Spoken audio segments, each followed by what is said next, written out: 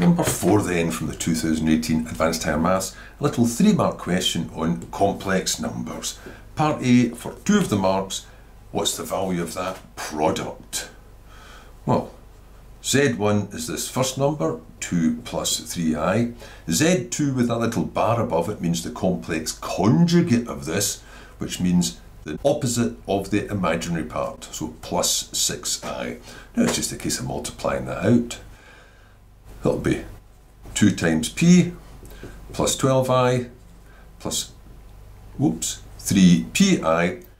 3 6s are 18, but I squared is -1, so minus 18. So putting that together into the 2 parts, 2p minus 18, and I'll just bracket them off, is the real part, and 3p, along with the 12, is the imaginary part.